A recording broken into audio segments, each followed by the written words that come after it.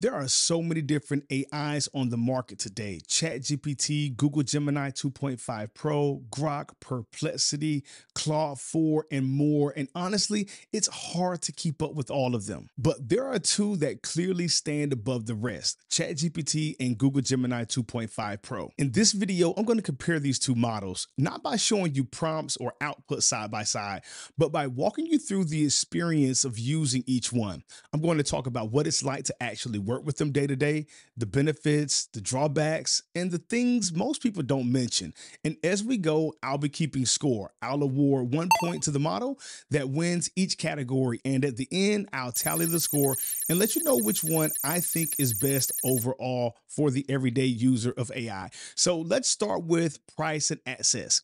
ChatGPT is a flat $20 per month, which isn't bad at all for what they give you, but there are usage limits, even on the paid tier. There's a limit on how many deep researches you can do and how many messages you can send to GPT-03. Sometimes I'll stack 2, 3, even 4 tasks in one prompt, especially during deep work. And while that used to work perfectly, lately the model has started responding to only one task at a time. It's as though OpenAI knows what's going on and they're trying to conserve usage. Now, that's not always the case, but it's happening often enough to affect the experience. I think it's because a lot of people naturally try to bundle tasks when usage is limited, so it makes sense, but it's still slightly frustrating. Now, compare that to Google Gemini 2.5 Pro. If you have a Google Workspace account, even the basic one at $7 or the business standard at $16 a month, you already have access to Gemini Pro and Notebook LM Plus. And even if you don't have Workspace, you can still access Gemini through Google One for $19.99 a month. And that includes cloud storage too. So when it comes to value and access, this one's pretty easy. I'm going to have to give a point to Google. Interface and ease of use. Both tools still follow that classic vertical chat style layout, which honestly needs to go. It works, but it's not ideal for long-term projects or keeping things organized. What we really need is a dashboard view where we can manage prompts, files, and outputs like projects. Now, ChatGPT has folders, which is one small step in the right direction. It's helpful, but it still feels limited. So I'll give ChatGPT 1 point here for at least trying to address this issue.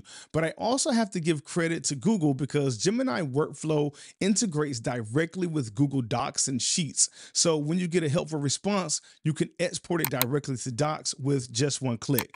That's huge. You're not constantly copy pasting like you are with ChatGPT, which most people are just pasting into Google Docs anyway. So even though ChatGPT gets 1 point for interface, I'm going to give Google a point for integration. Now let's talk about the experience with the core features, which is what everyone really wants to hear about. Now let's talk about multimodality, images, video, audio. Google Gemini supports a 1 million token context window. That's roughly 750,000 words, a huge data set. Meanwhile, ChatGPT has a 128,000 token limit, or 96,000 words. ChatGPT generates the best images between the two models and some basic video through Sora. But let's be honest, those videos don't have sound or depth. Google crushes ChatGPT here. Google VEO3, Video FX, and Google Flow all support video generation with sound, background noise, and ambient effects on top of speech that syncs to the person's or the character's lips. On top of that, Gemini also supports audio generation. You can generate podcast-style audio using Notebook LM or Google Canvas. This next category is huge and is one of the biggest reasons why I haven't switched to Google full-time. Let's talk about memory and follow-up. With ChatGPT, especially if you've created a custom GPT, it remembers your internal instructions. If it gets off track and starts hallucinating, you can literally tell it, go back to your instructions, and it'll pull itself back on course. With Google Gemini, and this happens way too often, it'll just forget everything. I've created what they call Google Gems with detailed step-by-step processes, uploaded 40 to 50,000 characters of instruction, which is a major plus, and I'll come back days later and it's like the gem has no memory at all. It just says, I don't have a process for that. Even in regular chat, if you respond with a single word sometimes, something like deadline, ChatGPT understands what you're referring to based on the previous message. But Gemini, it often acts like you just started a brand new conversation from scratch. That kind of disconnect kills the workflow. And ChatGPT goes even further. It has account-wide memory. So now it remembers people, places, projects, and recurring themes. You can add custom instructions at the account level and also inside folders, and it'll remember your style, your preferences, and even your tone. So that's a huge win for ChatGPT. But now let's talk about deep research and export usability. And I'll be honest, I'll tell you in advance, I'm going to get on a small soapbox here because this category is a little more nuanced. Google Gemini's deep research is better. It pulls from hundreds of websites and the results feel wide, deep, and current. You can actually feel the data set being larger when you're reading the outputs. ChatGPT, on the other hand, often feels more like a curated overview. It's still useful, but it's just not as comprehensive. But here's where things flip. When you export the research with Google Gemini into a Google Doc, the citations are broken. You get all the numbered references inside the text and a big citation list at the end, but none of the links are clickable from the main text.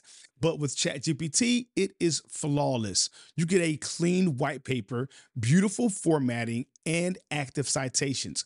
You click a number, the site opens. You hit the back button, and you're right back where you left off. It feels like a professional grade export every single time. So yes, Google Gemini Deep Research and Notebook LM powered by Google Gemini are awesome research tools. But the export experience is so poor that it cancels itself out. So I have to give a point to ChatGPT because I'm always left wondering, how can I take the research that I've done with Google and format it like an interactive white paper that I get with ChatGPT? So now let's look at the integrations. ChatGPT connects with Zapier, Notion, Slack, and a whole list of third-party platforms. You can build automation, generate content directly into your systems, and build a real workflow around it.